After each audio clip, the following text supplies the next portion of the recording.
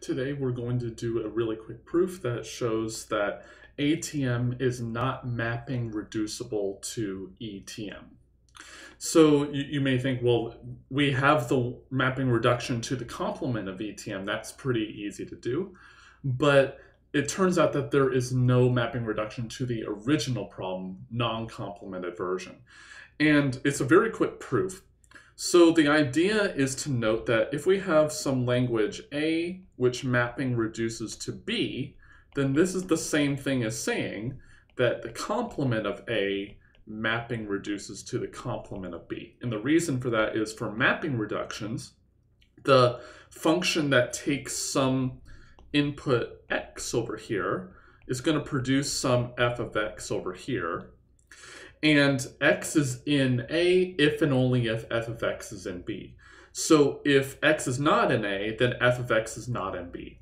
So the strings that are not in A need to result in something that is not in B, which is exactly what this is saying.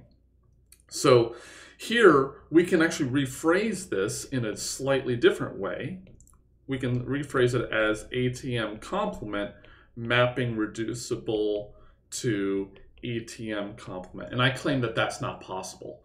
And the reason is that we know from what we have proven in other videos that this thing is not recognizable. And this thing over here is recognizable.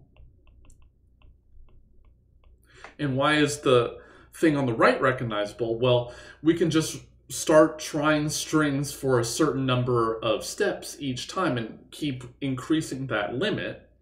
And if it ever accepts something at some point, then we will say, yeah, we have non-empty language, and then therefore we could say accept here. And so we don't have to run forever necessarily for, so therefore we get a recognizer for the complement of ETM, and we don't have one because we proved it for ATM complement. Why is this impossible to occur? There's no mapping reduction like this. It's because if there was such a reduction, then I could take some input over here and then run it through the recognizer over here. Then the recognizer should, because of the mapping reduction, will give the same answer to over here, which would imply a recognizer over here. And we know it's not recognizable. So therefore, there's no mapping reduction from ATM to ETM. Hopefully that was interesting. Leave comments about mapping reductions down into the comments down below. As always, please like the video and subscribe to the channel. It really helps us out. There are many other links in the video description if you want to support the channel further. And as always, thanks for watching, and I'll see you next time.